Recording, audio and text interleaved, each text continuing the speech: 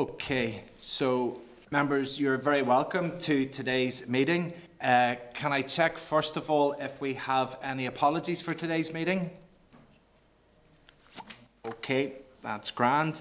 And that allows us, with it being a single agenda item meeting, we can proceed then and move to item 2 of our agenda today, which is to welcome a discussion on European affairs and an evidence session with the EU Vice President, Mr. Šefčovič. So if we can welcome Dr. Šefčovič to our meeting, and hopefully we can see him. And in the time-honoured tradition, he's just dropped off that meeting. So we will take a moment or two to see if we can get him back into the spotlight element of the meeting, and then we'll be able to commence.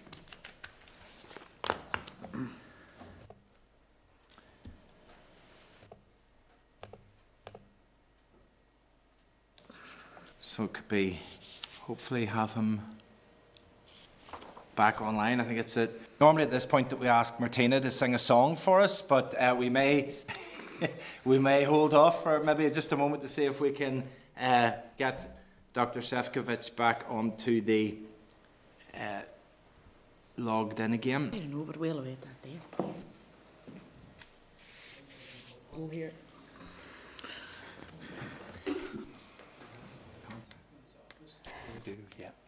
Alice has got there we go. And we've got back online again.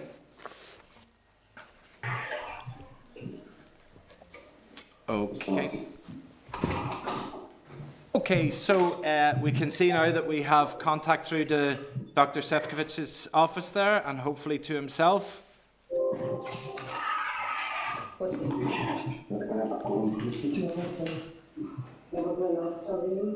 It looks a bit clunky. Yeah. If that's the word.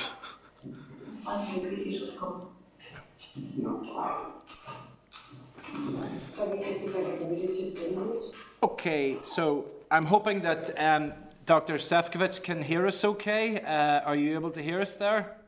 Yes, I can hear you and I can see you. Excellent. And we are trying to fix the camera on me so you can see me as well. So hopefully it will work out. Excellent. It's great that we've got the connection established there and that we can commence the meeting with you. Maybe just with the meeting dropping off, just to let you know, Dr. Šefčovič, that we are actually live and that the meeting is being broadcast. So just to make you aware of that we've already started into the meeting. Okay, so you're very welcome to our committee meeting today. We're honoured to have you with us, and I certainly appreciate you giving us of your time, and indeed that this is the first meeting with a committee here or in any of the devolved assemblies, and we really appreciate being that first. Vice President, I am of the perspective that we should never have had Brexit.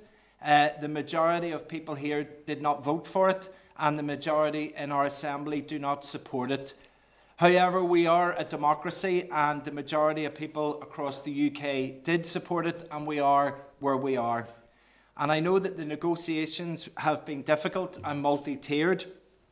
You work with the British government, but of course they have a view that differs from the majority of people here.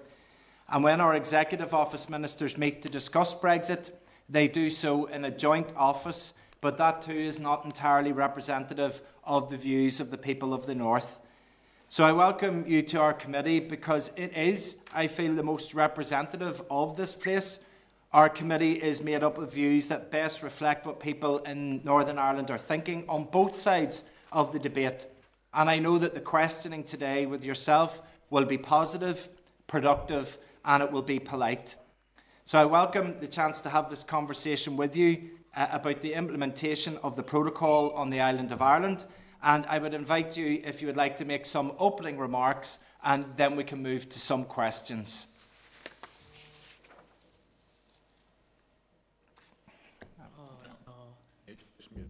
I think we just have you on mute there, Vice President. Maybe. Yes, is it better now? That's better, yes, thank you. Excellent. So once again, good afternoon, dear Chair, honorable members of the Legislative Assembly. First and foremost, I really would like to thank you for your kind invitation to address your committee. Indeed, for me, it's an honor to be here, and I hope that I will be also able to meet you in person as soon as the situation will permit that.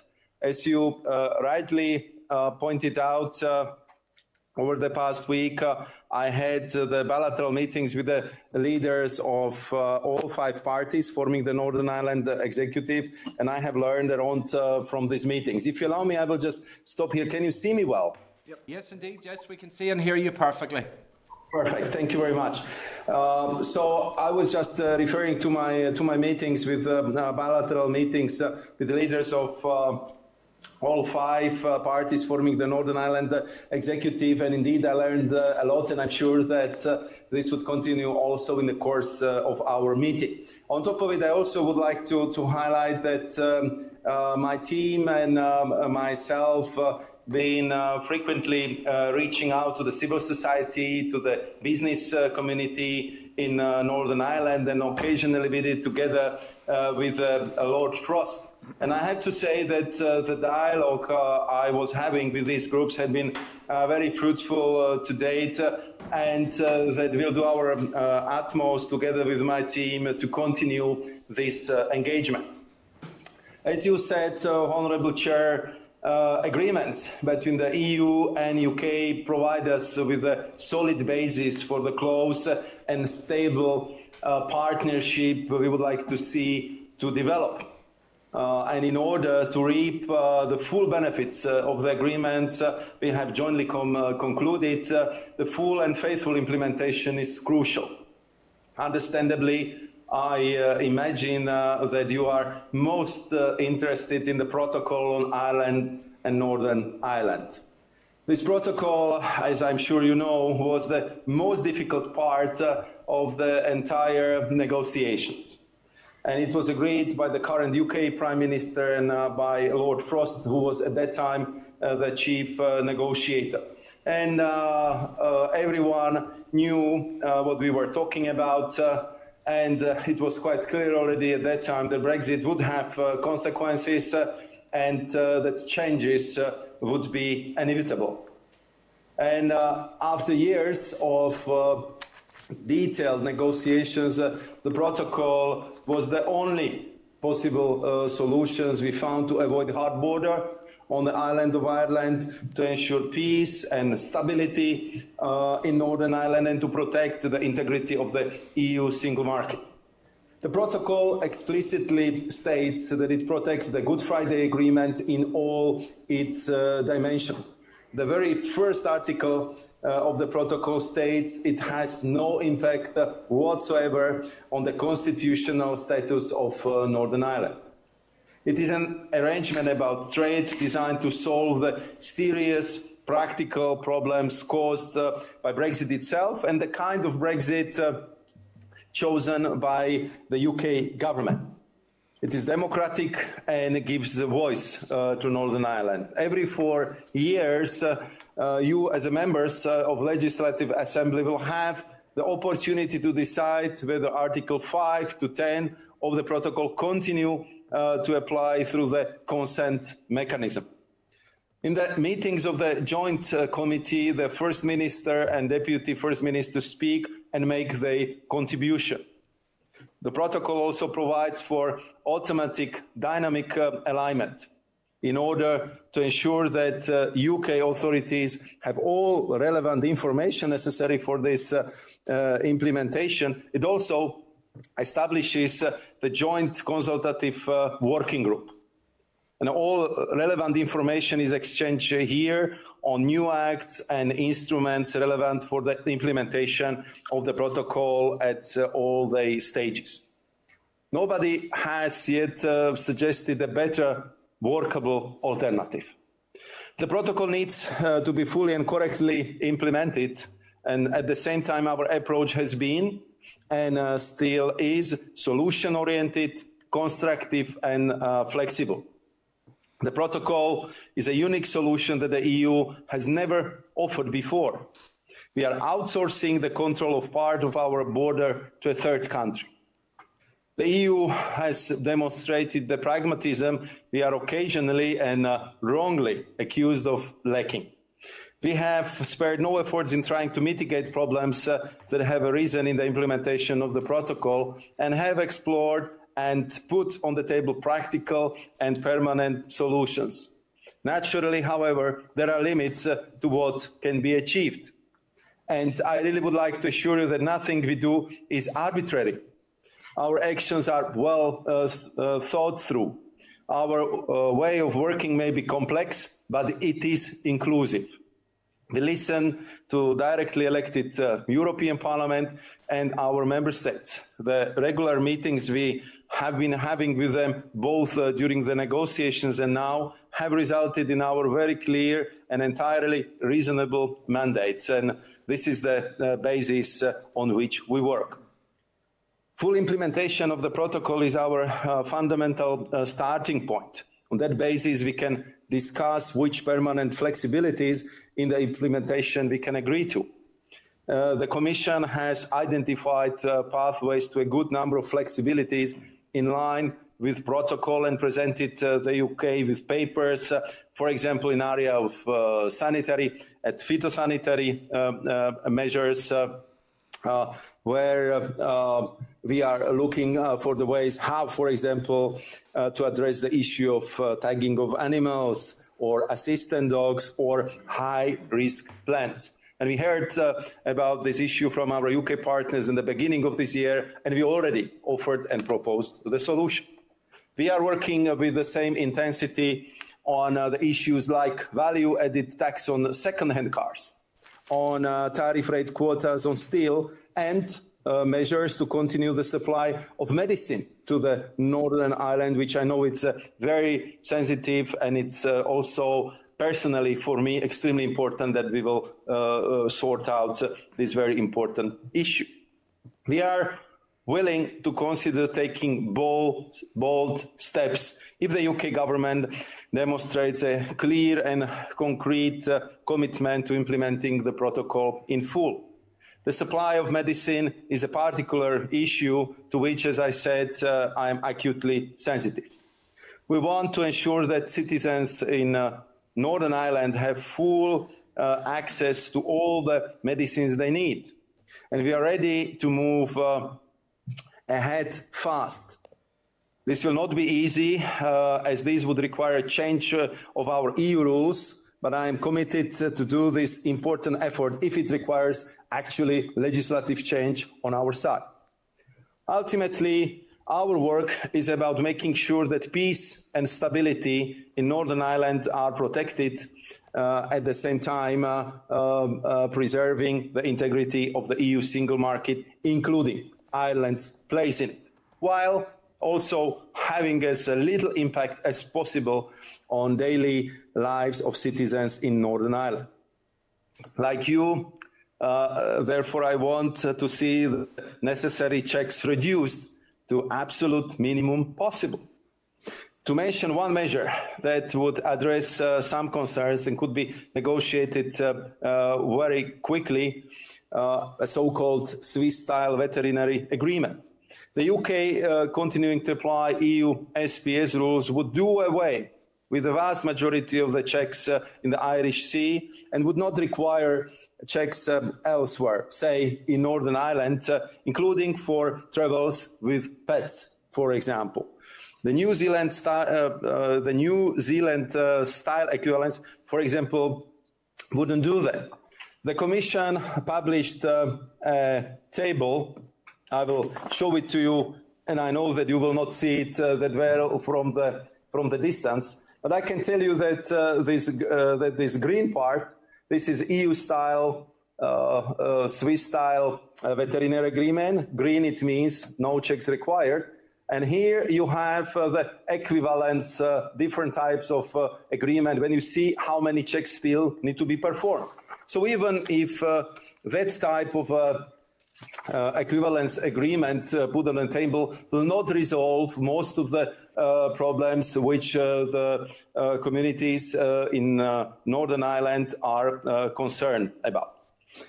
And I have to say that in many contacts with the Northern Irish stakeholders, I have had a positive feedback to our idea or this Swiss-type veterinary agreement, which I said would alleviate most checks and facilitate east-west trade flows between Great Britain and Northern Ireland. I'm very well aware of the UK's government's initial concerns, but remain optimistic that we can find a solution that would work for everybody, most of all for people of Northern Ireland. We can also have a temporary agreement. It was addition to my initial proposal until the UK chooses to opt for different SPS standards, let's say if they are about to conclude very important free trade agreement with another partner.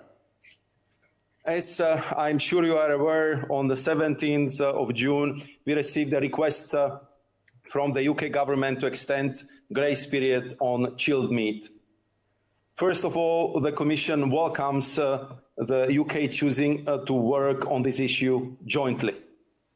Some have accused the Commission of not always acting jointly. Let me repeat once again what I have said many times before. The Commission, the EU, did not invoke Article 16 of the protocol.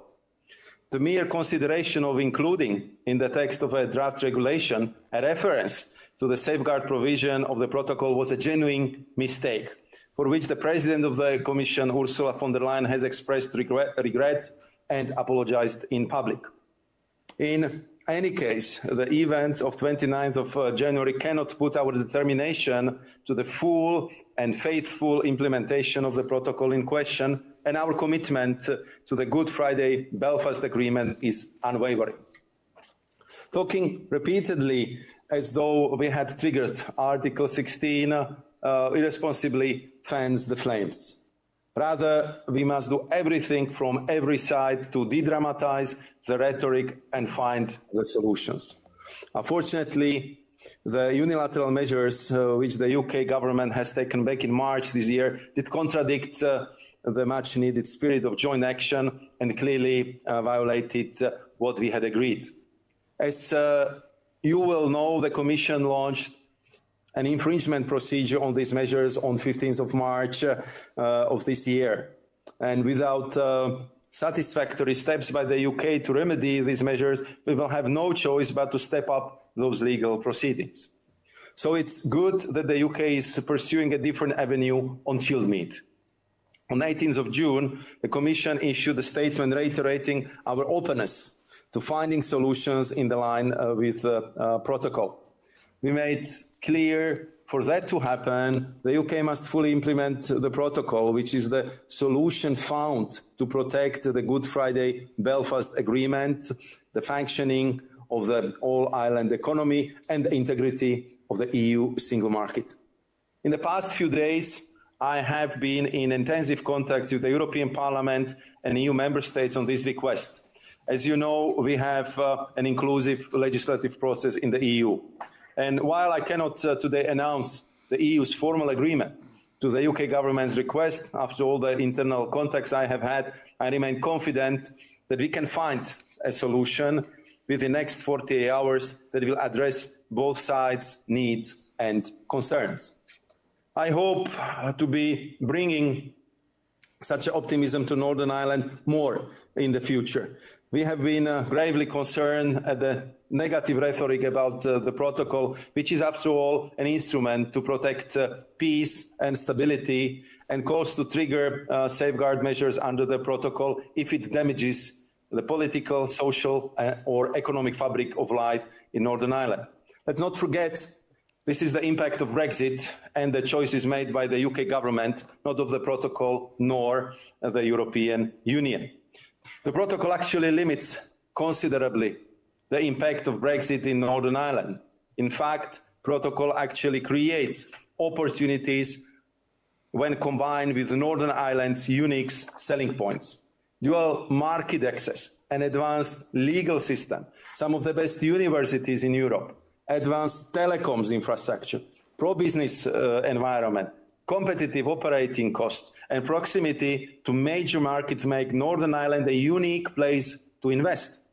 These elements, when combined, provide a powerful incentive to attract investment from overseas. So it is no wonder Invest NI has identified over 30 new potential inward investment opportunities since the beginning of this year. My idea of an investment conference in Northern Ireland with businesses from member states to demonstrate these advantages and opportunities has already had a positive response both from the people I speak to in Northern Ireland and the European Union. I know that several of you have promoted these advantages and opportunities as well, and I just would like to reassure you that they are very real and this cannot be said often enough. In addition, we will continue to support Peace Plus program with the UK and Ireland. Together with co-financing, this amounts to approximately €1 billion for the projects in Northern Ireland. And I hope I have shown that our approach is guided by pragmatism, stability, and constructive engagement. Support in Northern Ireland for such a pragmatic solution is welcome and contributes to de-dramatizing the delicate situation.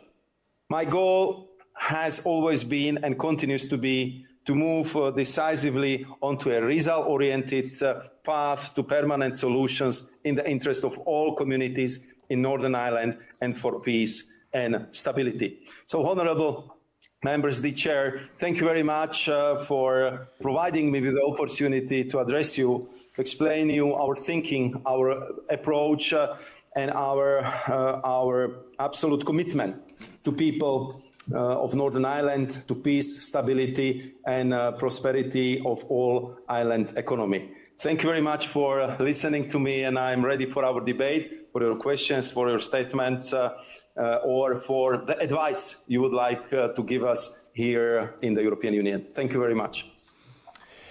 Vice President Šefčovič, thank you very much for that detailed opening presentation, which has provided us with an excellent resume of where we are and has given us an indication of what is still outstanding and some of the journeys that will be taking place in the next few days with regard to the protocol. We will move now to questions. We will work our way round the room where most of the members are, and we have one member that is also joining us remotely. But I will begin maybe and ask, I know that you referenced this, but many of us do believe, and it certainly would be my position, that we would want to see a Swiss-style SPS system in place because it would remove many of the checks that are required at ports. And that has caused a lot of concern to people. But some of the difficulty that I have is that the very people that are saying that we shouldn't have checks are objecting to us having a Swiss-style deal. So could I get you again to just explain what are the virtues and what are the positives of such a Swiss-style SPS system? Thank you very much, Chair, also for the possibility to come back to these very important issues, because I understand why this is so pressing and why it is such an important issue. So maybe if you give me the opportunity, I will once again show you this slide, and of course we'll be very happy to send it to you. The green part of it is actually the EU-Switzerland veterinary agreement. So you see there are no checks needed for all sorts of goods and products. Then if you would go to the EU, or if you go to the EU-New Zealand type of an agreement, you see that simply quite a lot of checks still needs to be done. And I can tell you that difference there is that with New Zealand, what we are trading for is covered only by 11 pieces of the legislation. But of course, with the UK, because for 47 years we've been in the single market. There is more than 100 legal acts, so you can imagine that how many more checks would need to be done if you just would like to go for some kind of equivalence type of the agreement. And then you have the last part. These are the other third countries, and you see that everything is checked. So this is, I would say, the very simple comparison for the sake of the argument, and for, I would say, targeting better my message. And I think that still the advantages of such a solutions are so predominant that I hope that we can engage our UK partners to discuss it. What I hear from the UK is that they are very reserved because of the dynamic alignment issue. But here, what I would say is that for 47 years we've been in a single market, so our legislation is still very, very similar, and that it shouldn't be such a big problem to overcome this difference. And I know that the UK government doesn't want to have their hands tied, because there might be a big free trade agreement coming with important partners like, for example, United States of America. But we know that such agreements take time to negotiate, very often several years. And if in the end there will be a need to kind of align the UK SPS rules with those of US, we would understand.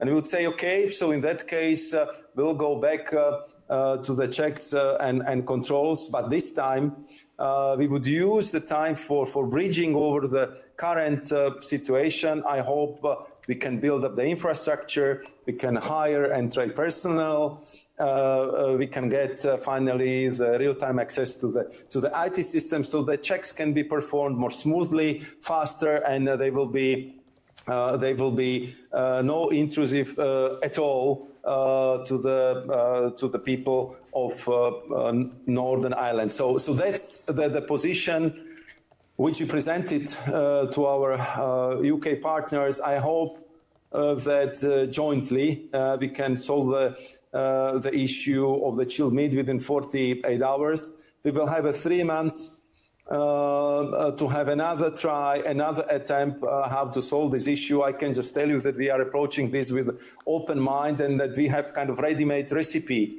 how we can sort it out, at least 80% of the checks and controls which are otherwise required by the protocol. So I hope that also with your help we can find the good solutions to this very important issue. Well, thank you very much for that. Now, that seems a very reasonable perspective of twofold. Number one, there's the option of the Swiss-style agreement, but then there's also the option in the short term to use that. And I suppose that if people disagree with checks and do not want to see those checks, this is an opportunity to be able to provide a way where they won't have to have those checks. It's about providing a solution, and is very welcome. If I could ask, you made reference as well to the fact that there are positives for the North, for Northern Ireland, in terms of its location of having the dual market access. Can I ask, you'd made reference to the investment conference. Is that something that the EU would be able to assist and help with? Because I certainly believe that we are going to be in a place where many businesses would like to come and establish themselves, and from that would come jobs, employment and prosperity. But we will have a job of work to do to sell that. Is that something that the EU would be prepared to help us with?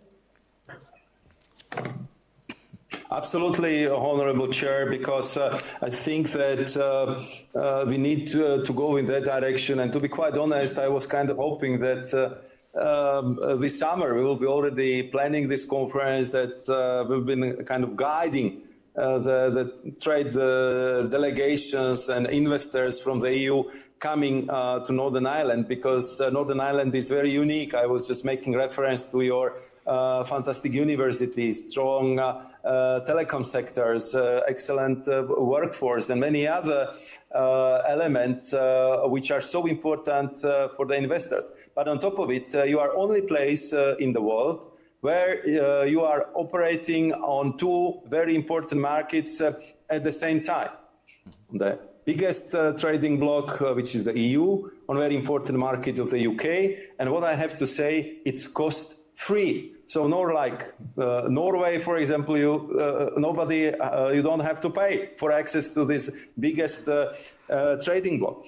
On top of it, for the access of goods from Northern Ireland to the EU single market, there are no import duties due for the companies involved. There are no custom formalities which otherwise would be applicable. There is no regulatory compliance checks or controls needed. And then you have all issues which relate to other customs formalities, VATs, and so on and so forth. So actually, it's a huge advantage to have the access to the single market, and at the same time unfettered access to the UK internal market. And I think, and we already start to see that the distribution hub, commercial centers would be more and more located in Northern Ireland, just to benefit from all that elements which I mentioned. And I sincerely hope that it will bring new growth, it will bring new jobs, new investment opportunities to Northern Ireland. And when I discuss it with business leaders, be it from Northern Ireland and from Europe, they agree with me on everything what I have said. They just, of course, are highlighting also one very important fact, that for all this to materialize, we need the political stability, we need legal certainty, and we need predictability, which is, I think, the case for all investors all over the world when they decide to make important investment. And I think it should be our joint task to add these three very important elements. And I hope, and we will be ready to engage with you and with your business community to organize such an investors conference already in autumn of the next year, because I know there is an interest. There is very concrete pipeline of projects which was done and performed by the Invest NI, and I think that would be an excellent topic for the discussion. Okay, and thank you for that. And finally, from myself, just you know, that there does actually remain, as a result of Brexit, a service border on the island of Ireland, because the protocol is dealing with trade and with goods, and this kind of can debunk somewhat the argument that the only border is down the Irish Sea. Could you give us your views on what future there is for the service industry on the island of Ireland as a result of Brexit? And is there anything that the EU could do to help, given that we're going to face that service border on the island of Ireland? I think that, of course, with coming investments and with creation, let's say, of distribution hubs or logistical centers, of course, what it comes together with is also a lot of services, a lot of people who have to make sure that all these new opportunities are properly used, evolve, and develop. So I would be also very optimistic for the service industry in Northern Ireland.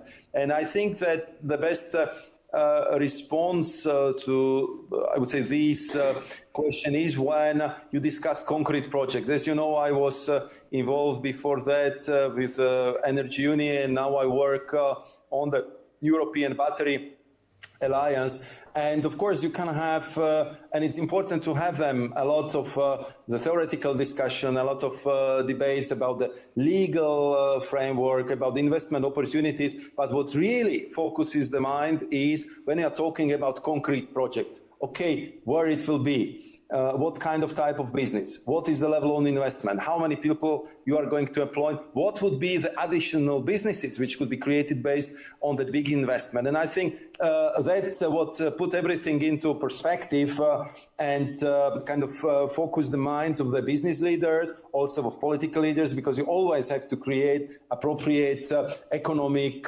legal and political conducive environment for such an investment to happen. And therefore, I think that it would be good to have this as one of the discussions which we can discuss in the framework of the investment conference in the autumn of this year. Okay, Vice President, thank you very much. I'm going to pass you on to my colleague and Deputy Chair, John Stewart. John. Thank you, Chair. Dr. Šefčovič, thank you very much again for taking the time to engage with us today. I think it is really important. I also want to thank you for engaging with my party leader, Doug Beattie, who I know you met with last week, and we do thank you for taking that time.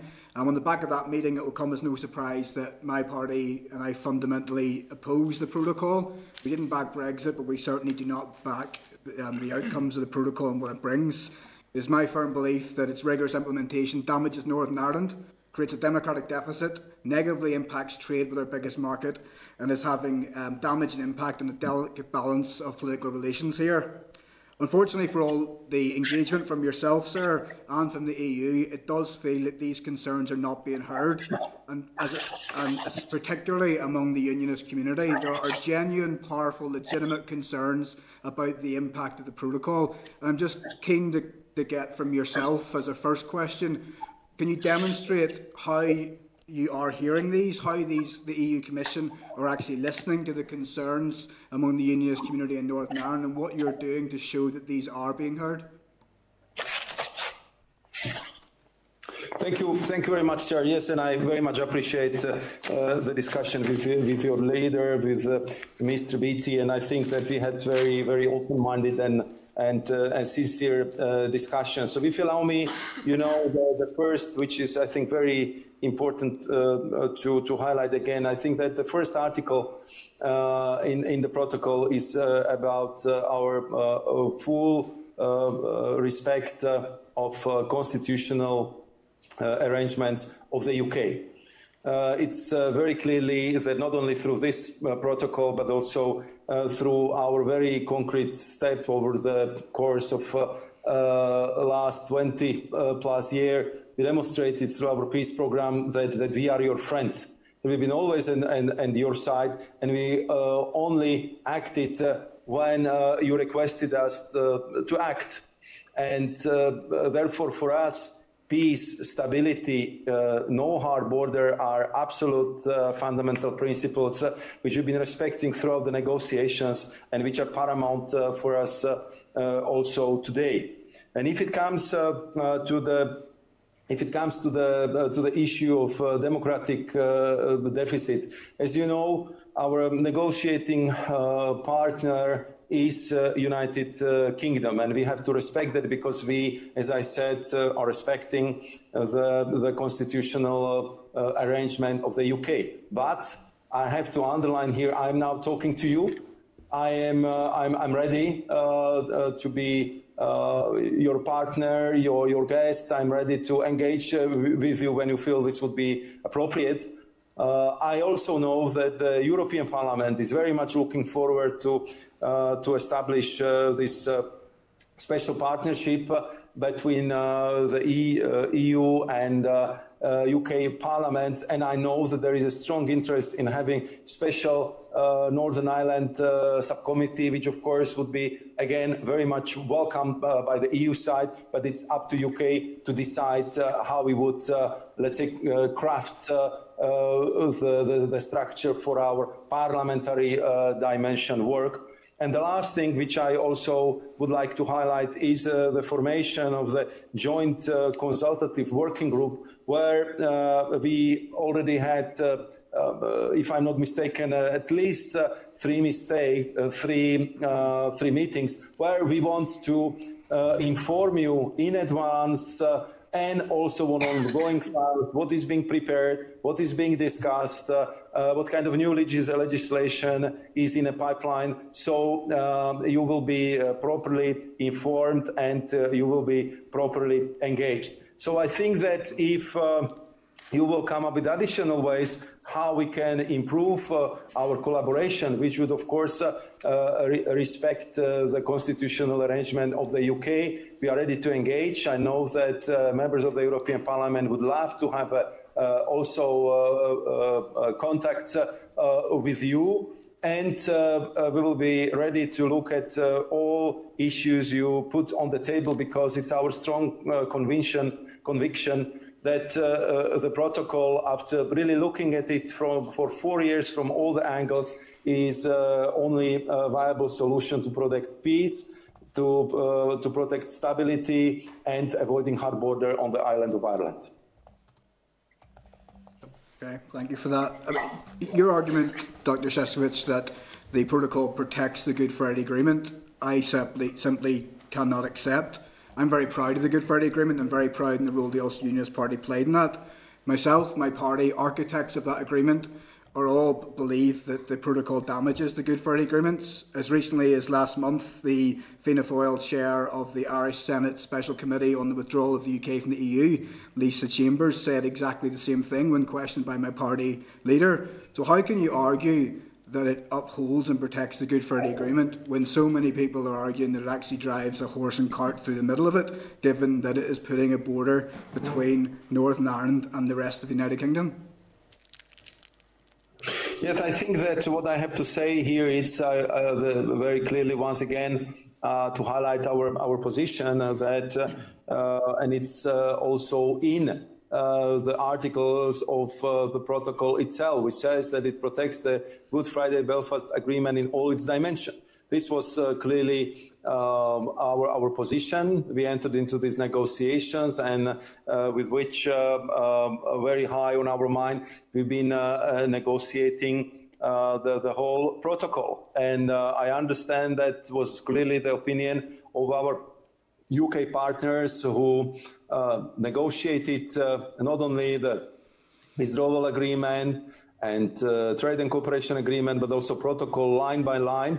And we clearly concluded that this is definitely the best way forward. And therefore, I think it was not only approved by the British Prime Minister, but overwhelmingly supported in the UK Parliament. And this is how we also see the ratification and agreement, which was done, as I said, by the UK. What I would add is making sure that there is nothing in the protocol which prevents the United Kingdom from ensuring unfettered market access for goods moving from Northern Ireland to the rest of the United Kingdom market. And as the UK government, I can say, has prioritized its right to diverge from EU standards, some controls are unavoidable, just to make sure that the goods entering the Northern Ireland and therefore the single markets don't fall below the agreed standards. And this reality has been clear from very start, and it is what the UK government explicitly negotiated, signed up to, and enshrined in the treaty as part of international law. So there is, I would say, and I think we also have to bear in mind a direct link between the level of checks required and the UK's policy on divergence. So therefore, I'm coming back to the proposal I made reference to several times already this afternoon, and this is this SPS agreement, because it would indeed resolve, as I said, 80% of the problem which we are also discussing today. Okay, if I could move to an online contribution from Martina Anderson, who's joining us remotely today. Martina, can I pass to yourself?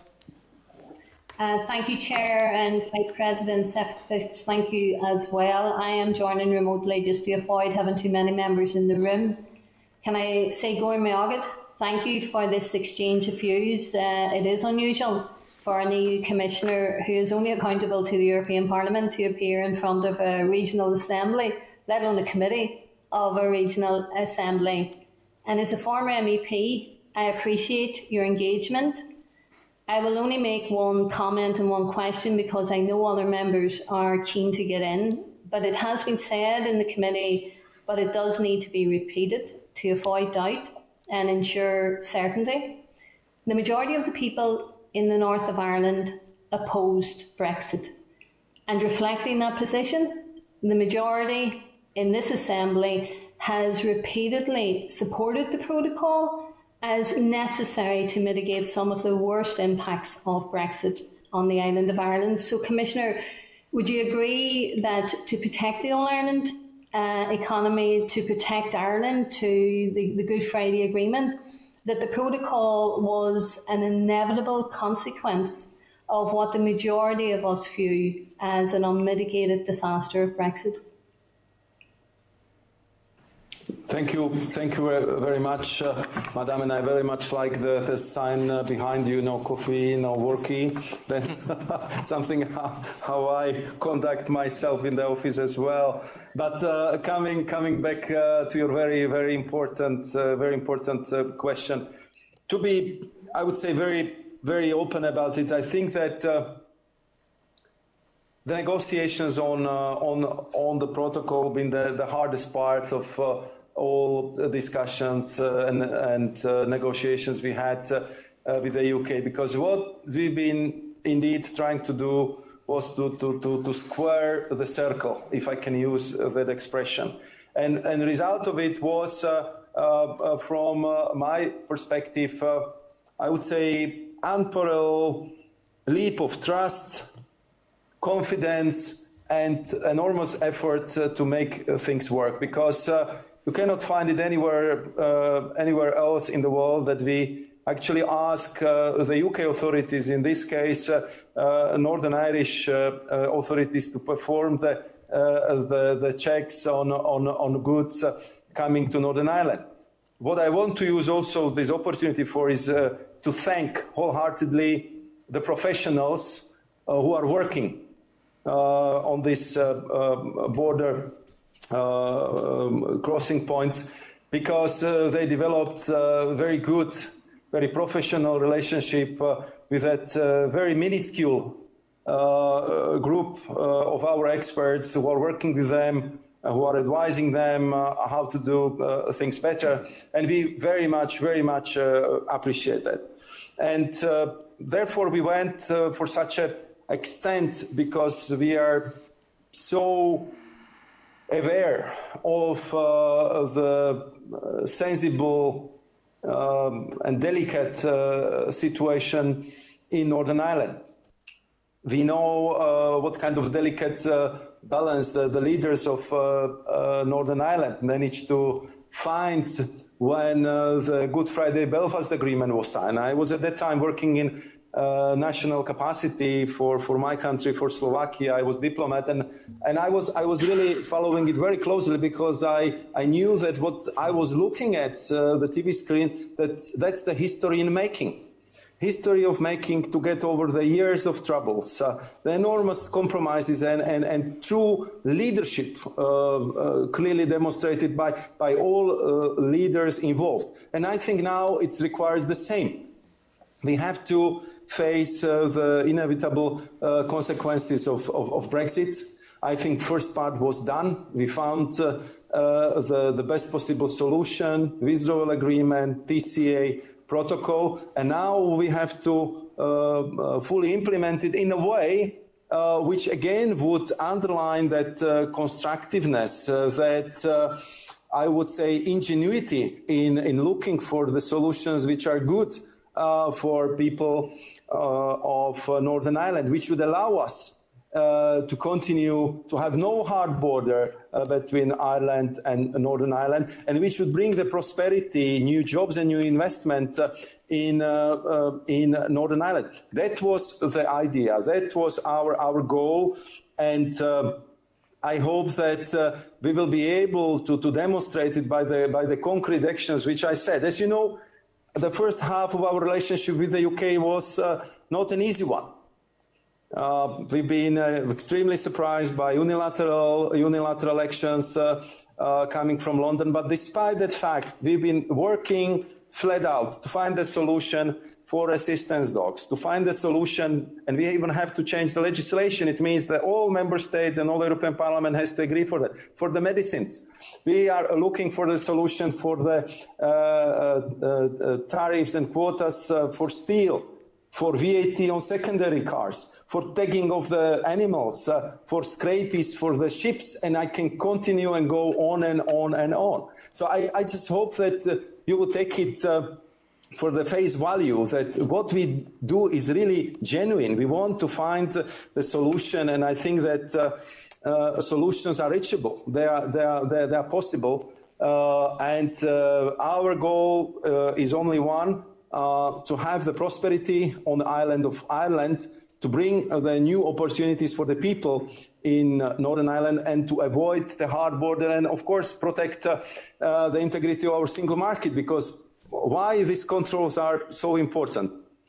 Because we are talking about public health, we are talking about animal health, and I think that that you in Northern Ireland, you know it very well, because it was already the situation before, which is in there right now, that if it comes to, for example, phytosanitary controls, there always been these checks. It was always the feature of goods moving from Great Britain to Northern Ireland, due to the fact that the island of Ireland is a single epidemiological unit. And I remember very well the famous statement of Reverend Ian Paisley, who said that, you know, how can you distinguish if the cows are from north or south? They are Irish cows. So this is what we want to do in practice, in the form of protocol, and I hope that we will be able to achieve that. Thank you. Thank you, Chair. Thank you, Vice President.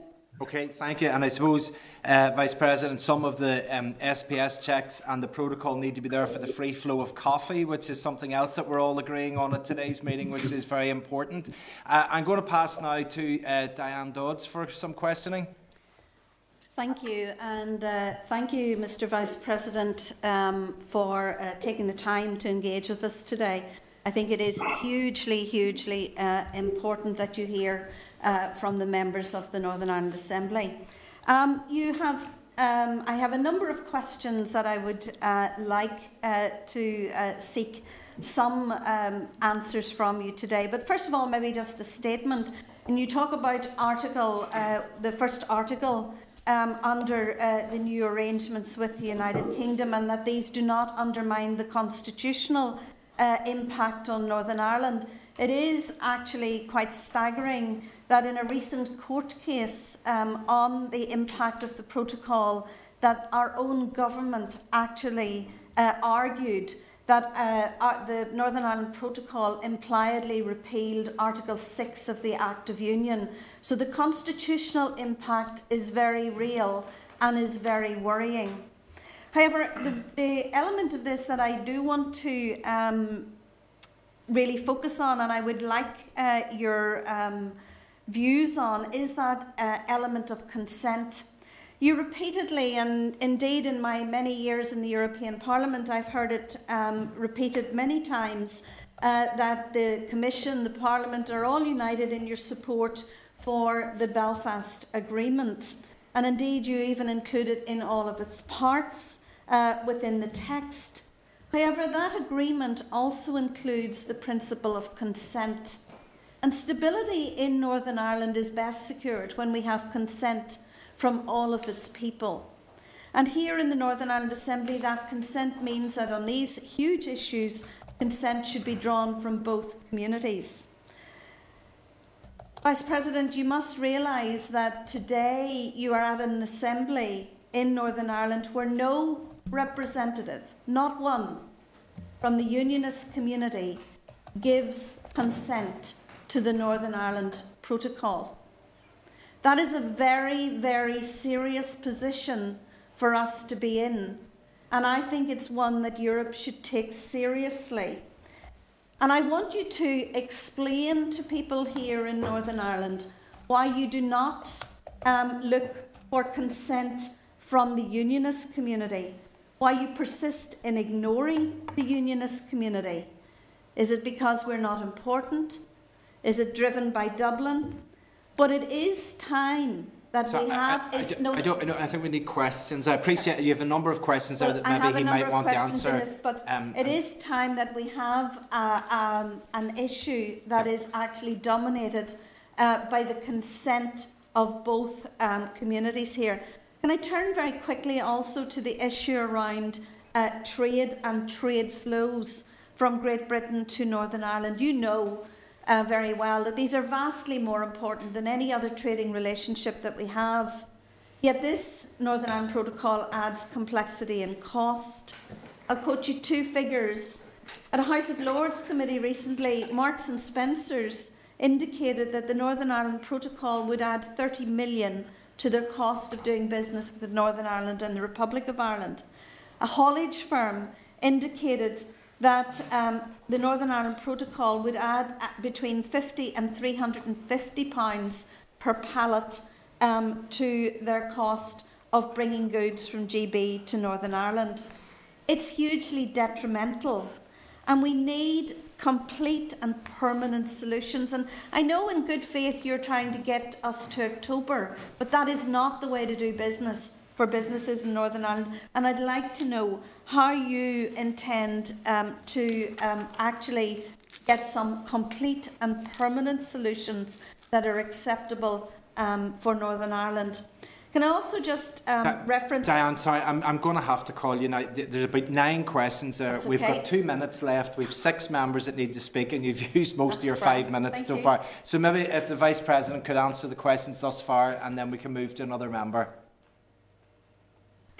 Thank you very much, and I very much appreciate also the sincerity and openness in the remarks of Madam Diane Dodds. I mean, on the very first remark she made about the constitutional order or arrangement of the UK, I think it's not only me but also Lord Frost stated it very, very clearly in Westminster that the protocol in no way violates the constitutional order of the UK, and here I have to say that we are in a complete agreement on that, and I can also assure you that we have no interest in interfering into the domestic policies or internal debate, and we have absolute respect for all communities in Northern Ireland. Therefore, we went to such a length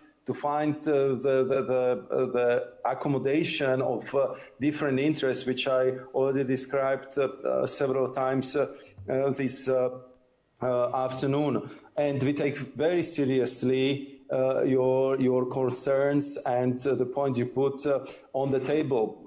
You know very well that Northern Irish Assembly would really have a say in 2024 if to continue with the protocol or not. And in the meantime, as I said, of course I cannot speak on behalf of the UK, but from the side of the EU, I can tell you that there is absolutely extended hand to have these exchanges with Northern Irish Assembly to really use the joint consultative group for very intense meetings and discussions where we can really inform you what is planning, what is happening, and also listen to your concerns. And as I said to you, as a former member of the European Parliament, I'm sure that you have a lot of contacts in Strasbourg and Brussels, and I know that it will not be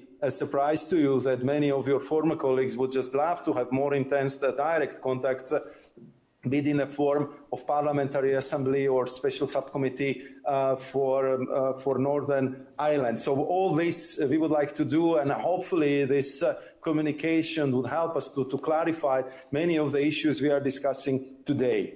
If it comes to the Mark Spencer issue, I understand that it's Mark Spencer. I know that you have also different chains which are not so worried about the current situation, because they already invested into making sure that they have distribution hubs and centers in Northern Ireland. But also to take on board what you have mentioned about Mark and Spencer, we've been working with Lord Frost's predecessor, Michael Gove, on a trusted trader scheme. And I think that we've been very generous in how this scheme would be applied in the UK.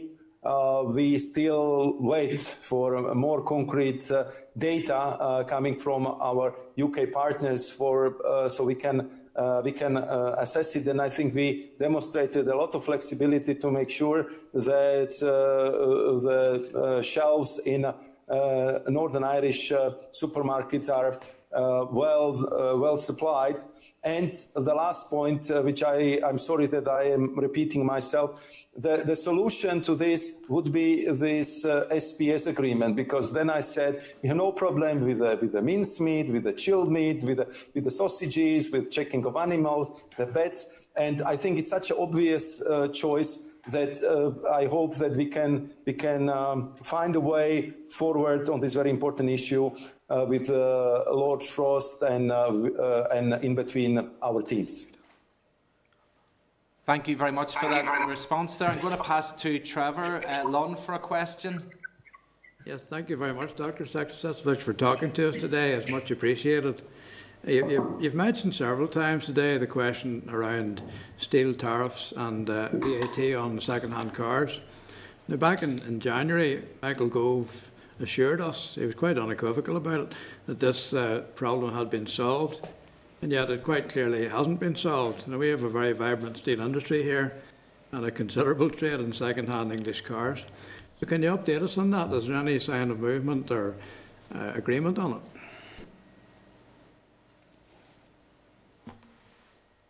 Thank you very much, sir, also for your question. Concerning the TRQ on steel, I think it's very important for you to know that we have prepared amendments to our legislation to address the initial request from the UK government that the steel products imported from the Great Britain into Northern Ireland should be covered by EU quotas.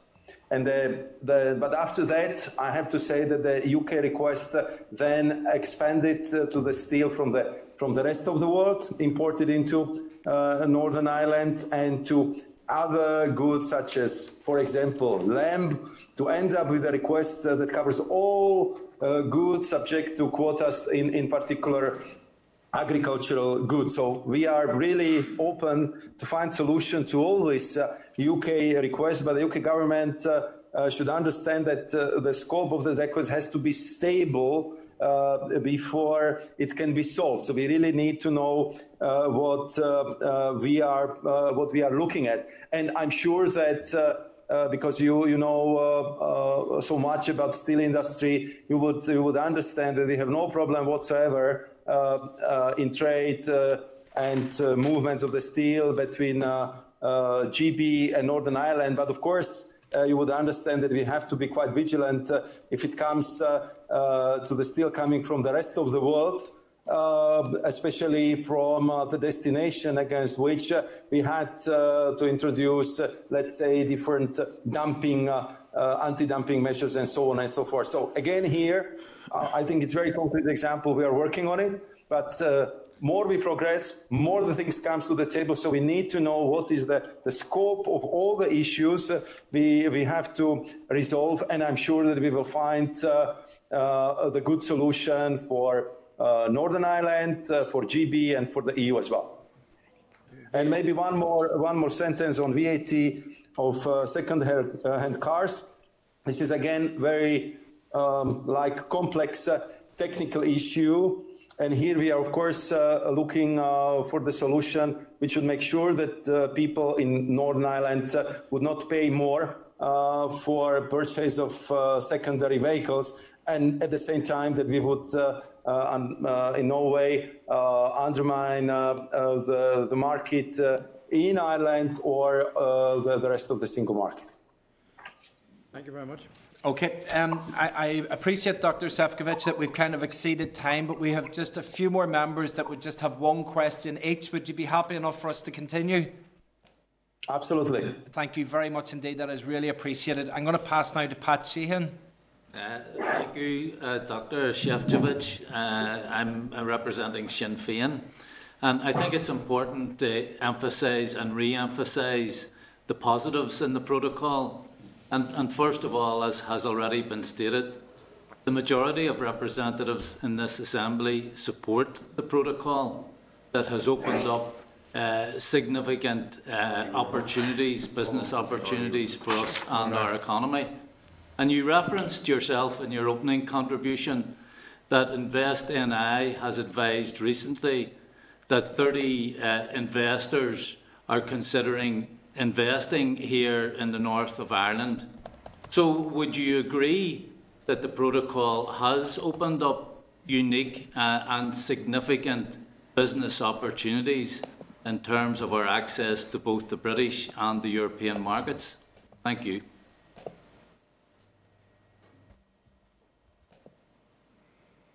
Chair, would you like me to answer, or should I wait for other questions as well? If you could answer, that would be appreciated. Okay, so I think on this one I can be indeed very brief to the arguments which I already referred to in my previous remarks. I just would add one, I think, very important element, that the fact that Northern Ireland would be in this unique situation, having this unparalleled access to the both markets of UK and the EU.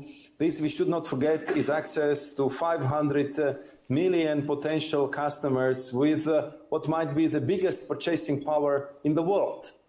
So these are the two markets which have no comparative parallel in the world. Not only the 500 million, but the strength of the purchasing power. The fact that, as you know, EU is in most cases or number one or number two trading partner for all economies. So that we are definitely the number one or number two in all markets if it comes for foreign direct investment. And the same applies to the destination. So I think it's a huge advantage that Northern Ireland has access to both markets cost-free, which I think offers unique opportunities for different business models, for distribution hubs, and for all that projects for the investment which been already gathered up in the pipeline of projects by Invest Northern Ireland. Thank you.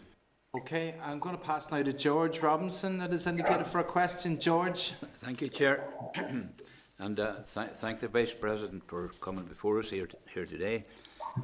We've heard from the EU Commission time and time again that the protocol was necessary to protect the 1998 Belfast Agreement and to provide stability in Northern Ireland. The protocol has clearly failed to do so on all counts.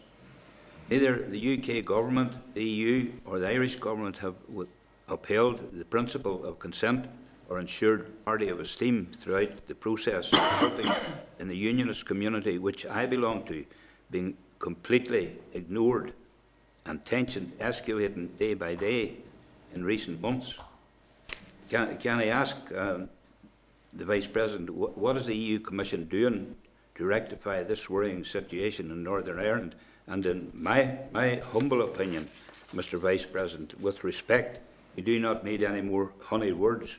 The bottom line is that the protocol itself needs scrapped in its present form, which drives a wedge between Northern Ireland and Great Britain. Thank you. Thank you. Thank you very much. sir, also for the clarity of your words. And I think that also my presence in our discussion is, I think, the clear demonstration that we are and we won't listen to you. And for the reasons you mentioned, that we are doing everything possible to show that we are looking for the solutions which would minimize the direct consequences of Brexit for the people of Northern Ireland. And I was mentioning several times today different kind of flexibilities we are currently working on. And also you made one point where I agree that, I mean, to make the protocol success, that we need to work very jointly. UK, EU, Ireland, communities and parties in Northern Ireland, and to find concrete answers to very concrete questions, which I fully recognize that are legitimate. But I'm absolutely convinced that we can do it only if we would work together, if we would be really looking at what could be constructive approach to the problem, what could be the solution, because I was listening very carefully to everyone, and I haven't heard what could be the better solution or better alternative to the protocol. So I understand that we have a difference of political opinion on this, but I'm absolutely sure that we fully agree on the necessity to find the best possible solution for the people of Northern Ireland who want to live in peace, in prosperity, who do not want to have a hard border between Ireland and Northern Ireland, and I'm sure who would appreciate if they can profit and benefit from this unparalleled access to the single market and internal market of the UK. Okay, thank you very much for that, Vice President. I'm going to pass now for a question from Emma. Emma. Thank you, Vice President, for joining us this afternoon. We know already, Europe have told us that in the context of a united Ireland, the north of Ireland would assimilate back into the EU, a commitment which I obviously welcome and think would be a pragmatic approach. I wondered if I could ask you what you foresee in terms of the North's unique relationship with the EU as we go forward.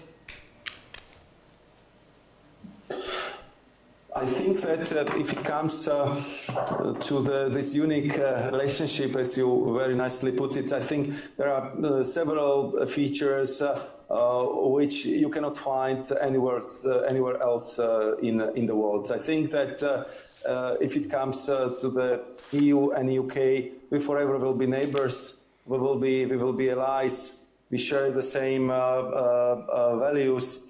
Until now, we share most of that legislation which we are discussing today, because the UK was part of the single market for 47 years, and Northern Ireland will continue to benefit from what is actually the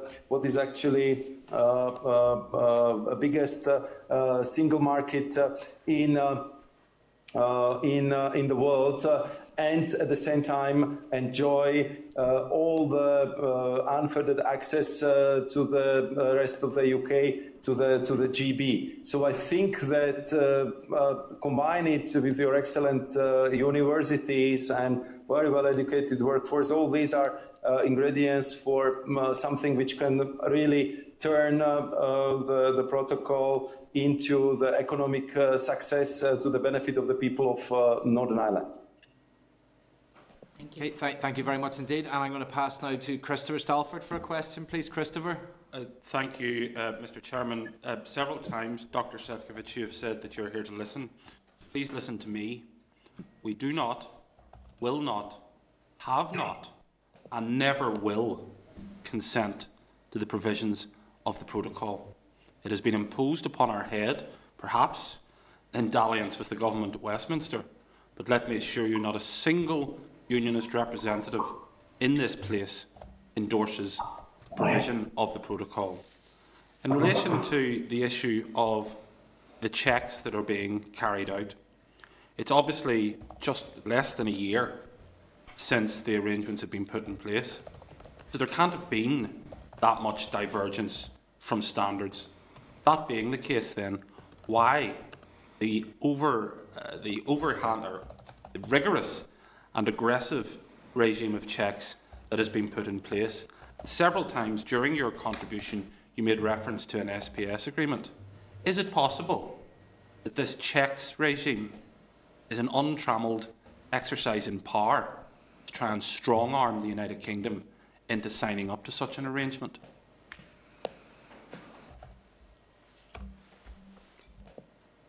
Thank you very much, Chair, also for your very clear position, and it's a part of democratic discussions you have in Northern Ireland, the discussion which is taking place in the UK, and which I fully appreciate also through your very clear messages sent to us. And I can tell you that I recognize it. I listen with care to what you say, but I cannot, under no circumstances, accept the fact that we are trying to use Northern Ireland to punish UK. That's not true, sir. I can absolutely assure you of that. We, as you know, been having very hard negotiations with the UK, and it was not because we wanted to punish the UK. It was because the choice the UK government have decided upon. The UK government decided to leave customs union. They decided to leave SPS area. They decided to leave the single market. We couldn't agree on what role, if any, and then the decision was that none should be played by the European Court of Justice, and therefore the parameters of the Brexit design in London been actually very tough, very difficult to accommodate with what we projected from the beginning is important for people of Northern Ireland. And that's peace, that protection of Good Friday Agreement in all its dimension, and hopefully the future prosperity from the opportunity that Northern Ireland is operating on the both market. Therefore, the negotiations have been taking so long, because we've been looking for that solution, which in the end was indeed squaring the circle, and we did it with open heart, with the best possible intention, and that's the position we have. I would like to assure you until now, and therefore we are looking for all the flexibilities, for all the most possible creative solutions to the problems which have been created by Brexit, and we will continue to do so. And I hope you would agree with me that all that elements of flexibilities which I just listed in our discussion this afternoon just demonstrate that we are working pretty hard, and we are trying to do our utmost to be constructive and a good partner for Northern Ireland, as we have been over the last 20 plus years. Thank you for that, Vice President. Maybe just to conclude, as we're moving towards the end, there have been, I suppose, some concerns raised within the unionist community and others about the future decision-making that may be taken that will impact us directly here in Northern Ireland, but to which we may not have a direct input into the decision-making. Could you give me your understanding and maybe some of your thoughts around how elements such as Strand 2 of the Good Friday Agreement, where paragraph 17 and also Article 14b of the protocol, which allows for that discussion amongst various strands here, such as the North-South Ministerial Council, to be able to raise issues that are of concern and to make sure that they are addressed by yourselves. Just to give me maybe your understanding of that and what weight would be placed on the remarks and the decisions that would come from those forums. Yes, thank you very much for that question as well, because I think it's very important, and you rightly pointed out that it was raised in several interventions of the esteemed honourable members. And the first thing what I would underline is the importance of the parliamentary dimension of our discussions. And I know that both EU and UK parliaments are working hard on setting up appropriate parliamentary assembly. And as I said, definitely on the side of the European Parliament, there is strong interest in having a special subcommittee or a special way how this direct contacts could be maintained between Northern Irish Assembly and the members of the European Parliament. On top of it, as you know, the European Union has a well-established practice of open and wide consultations on our legislation. Even before we propose it, it's one of my responsibilities. It's called, I would say, in the EU speak, better regulation. And I can tell you that if it comes to consultations on legislative proposals, that the OECD ranks EU as the #1 in the world. And of course, any inputs, any positions in these consultations will be carefully studied, will be processed, and you will get the response from us,